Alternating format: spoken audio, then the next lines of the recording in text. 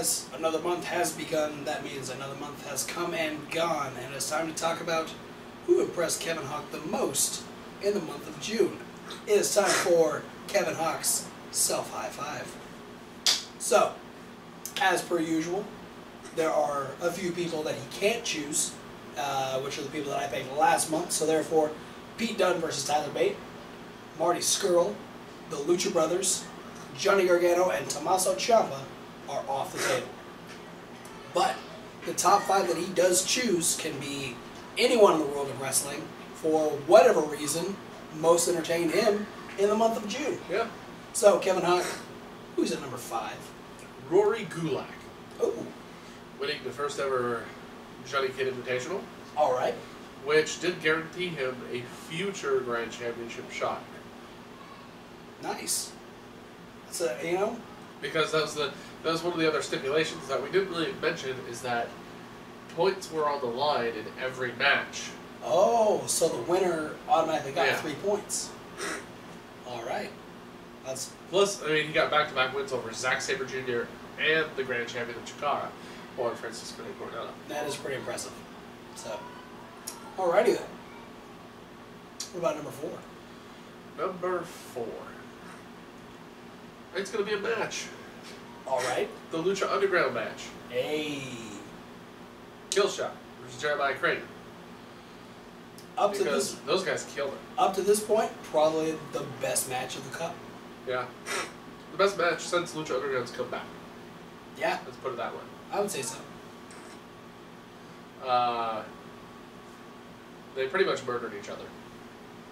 Yeah, I mean, despite the kind of lackluster finish that they got, it was still a really good match that if you haven't seen it, you need to see. Yeah, go watch that match. It is awesome. It is pristine. It is crazy if you like, you know, the PWG style spot fest matches. Because that's where these guys have done this a lot there. Yeah. And other various promotions. So, not to mention that they've like wrestled each other a lot all over the country. So, their chemistry was like, you know, really honed in. They know each other really well. So, yeah, they didn't really. There wasn't a moment where you could feel like a lull in like, oh shit, what do we do now? Yeah, no. It was every time there was something done, one of them knew the next step and where to go. There was always you know, another thing to do. There was never a second thought about anything. Yes. Right. Number 3.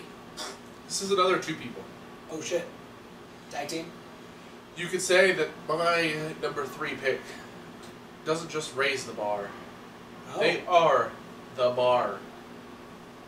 Alright. For retaining the tag team championships against the Hardys in a cage match, Extreme Rules. It was a pretty good cage match.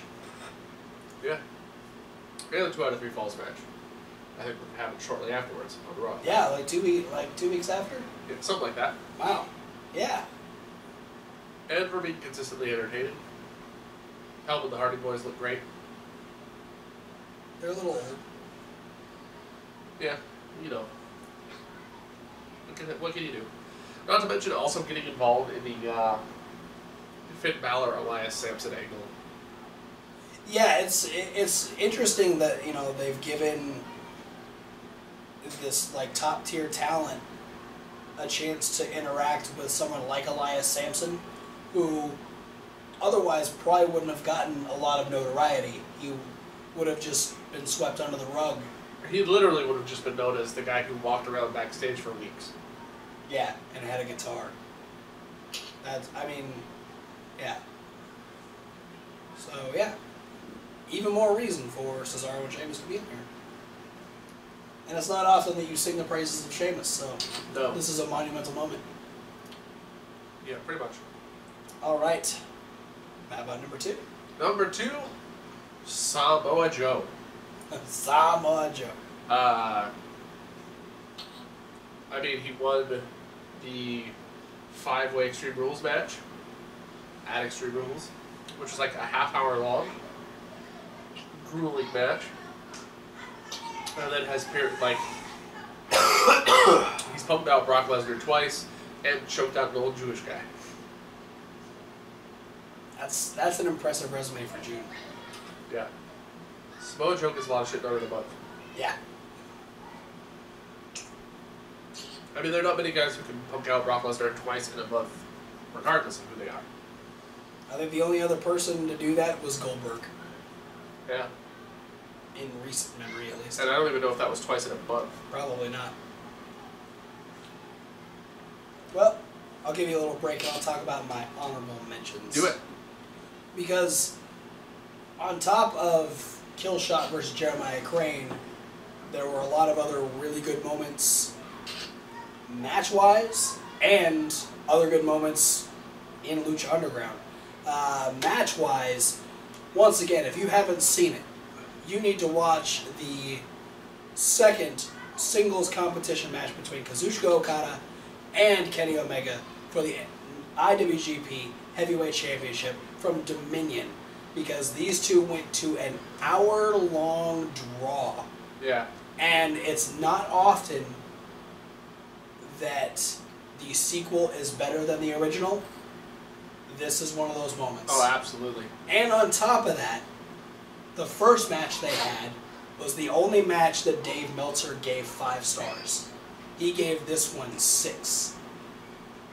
So, for no other reason other than Dave Meltzer, who is kind of like...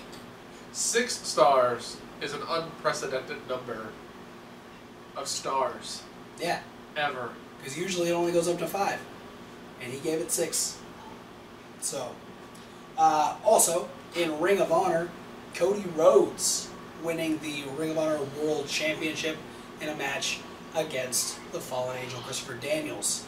I didn't get a chance to see it, but this is a monumental moment for Cody Rhodes. This is his first World Championship as a single star. Yeah. He never really got much higher than the mid-card belts in WWE, so this is a big moment for him. He's been killing it ever since he left WWE, and he definitely deserves this opportunity. And, I mean, just to add to the fact that he's been doing great stuff with the Bullet Club, it's another fun thing that we get to watch the American Nightmare do on his way through his indie career. And then number 3, simply for shock value, I'm putting Brian Cage on here because he smashed a dude's head in Lucha Underground with his Dr. Doom fist. Head exploding. I mean... He's a machine. I don't think there's never been another time where I've seen someone's head get squashed in wrestling. Like, legitimately. So, first time for everything. Thank you, Lucha Underground, and congratulations to Brian Cage. Yeah.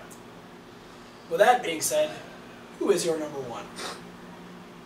Or would the question rather be, who are my number 1? There's more than 1? There's 2 number 1s. Oh, Jesus. Is this a tag team? It is not a tag team. It is another match. It is. Oh. And we're talking Asuka versus Nikki Cross in the last women's standing match for the NXT Women's Championship. It was fantastic. A lot of chair bumps. Good use of the outside. Clever spots involving the atmosphere. And a hell of a finish. Yeah. With Asuka barely beating the count. I kind of thought it was going to go to I thought it was going to be a tie. Oh, and she would have won just because it was a yeah. tie. I mean, I'm glad they had her be that definitive winner because they're really... I mean, that's the great thing about Asuka is that despite the fact that she keeps winning, I'm not upset about it. Yeah. Because she's consistently entertaining, she puts on fantastic matches, and she deserves that spot. And on top of that, every time she faces someone, she makes that person look like $1 million. Yeah. And so, this didn't hurt Nikki Cross, especially because Nikki is still very new. Yeah. Like, And it made Nikki, I think, really a viable contender to be the women's champion. Yeah. Which I don't honestly think she really was prior to this, just on the lack of the amount of matches that she's had. Yeah. But the fact that she was able to keep up with Asuka in this match absolutely makes her a future contender. Yep, there you have it. There's So, my top 5. So congratulations to everyone that made the list this month. Who would your top 5 for the month of June be? Post it down in the comments. Do you agree with Kevin Hawk? Do you agree with me? Do you disagree? If so, Doesn't fuck matter. off. Or that. It's more polite. That's better though, because it's more definitive. Thanks for watching, guys. Don't forget to like, comment, subscribe. Which means click the links down in the description. Yeah, there's a lot of links. Like a podcast. That's one of the links. And Reasonable Wrestling Fans. Reasonable to W. Like wrestling. Thanks for watching, guys. We'll see you at whatever video you decide to watch next. Fire Dick predictions coming up soon.